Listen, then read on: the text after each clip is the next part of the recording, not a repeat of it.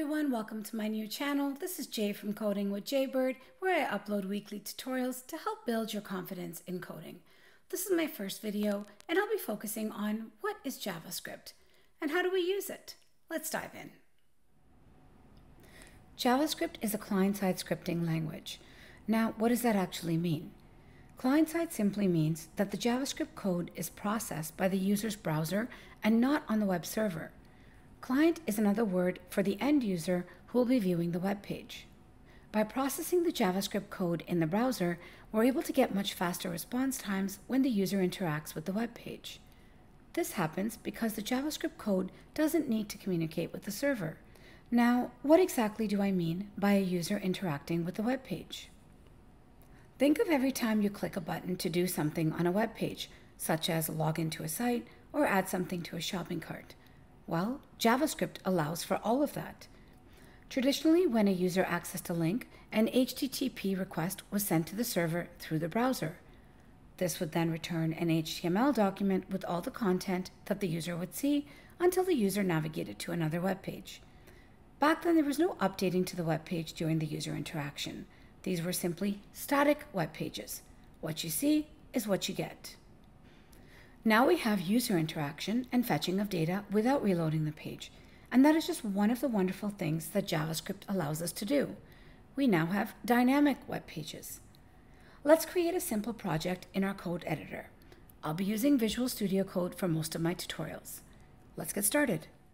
Now I'm going to create a new folder on my desktop, and I'm going to call this JS Tutorial 1, and I'm going to drag this onto VS Code so that we can edit our files here. Now you can see the JS tutorial folder is open in the Explorer on the left. Now we're going to need an HTML markup file that we can view in the browser. So I'll create an index.html file, and using Emmet, which comes preloaded in VS Code, I'm going to type !tab to get the starter template. Now I like to always update the title rather than leaving it as a default document. So let's call this JavaScript tutorial for beginners. And so that we can see something in our browser, let's create an h1 tag called my first JavaScript code. Okay, so everything looks good so far. Now, where would we write JavaScript code in our HTML file? There are three locations. The first option, which is the best option, is at the bottom of the body, but just above the closing body tag. So this is our best option, where the script tag is at the bottom of the body tag. So we write JavaScript code in what's called script tags, like so. And it's common practice to put an attribute, type equals text / JavaScript. We can write an inline comment in JavaScript by typing 2 forward slashes. This is an inline comment in JavaScript. Now let's create our first line of JavaScript code. I'm going to send an alert message to the browser window, and I can do so by typing alert round brackets. And now these round brackets are expecting a string value. So we could use double quotation, or more common practice is to use single quotation. So let's type something. Most developers would start by writing hello world. Let's be a bit different and write hello Jaybird. Now every line of JavaScript code should typically be followed by a semicolon. Let's test this in the browser. I'm going to save this document and open the live server. And as we can see, our alert message shows, hello Jaybird. That's great. Upon hitting OK, we can see the rest of our HTML document, which says my first JavaScript code. Now let's go back to VS Code and write some more JavaScript. Another place where we could write some JavaScript code would be in the head of the document, like so. Option 2, the script tag in the head tag. Now, there are specific use cases for having this. When we write JavaScript code here, we're doing this because we want the JavaScript code to load prior to the HTML being parsed. Let's write a block level comment in here. And we would do that by typing /* and ending it with */.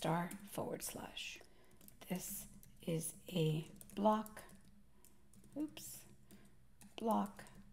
level comment in JavaScript. Now, when do we use this option? This is used when you want the JavaScript to load prior to the HTML being parsed. All right, now there's one other location where we could place some JavaScript code, and that would be in line with our HTML. Now we can create a button tag and call this button click me, and we can add some JavaScript code to the opening tag of the button, like so. On click equals, and let's say this is some method called button clicked. And it's a method because of the round brackets. Not to worry, you're not supposed to understand this quite yet. This is just our first JavaScript tutorial. We'll come back to this in future tutorials. What I'm trying to demonstrate here is that JavaScript code can be written in line with our HTML code. However, this is not recommended. Inline JavaScript code is not recommended. Mixing JavaScript code inside of our HTML document is a bad idea, and it makes for confusing and redundant code. So let's try not to use it. Now let's add one more line of JavaScript code beneath our alert method. I'm going to log a message to the browser's console by typing console.log, and this is a method that will also look for a string value. And this time, let's say hello Tim. Now you're probably wondering who Tim is. Tim's my debugging duck that I've had for several years now. He's essentially a rubber duck that I keep on my desk, and I use him to talk out my code whenever I'm stuck with something.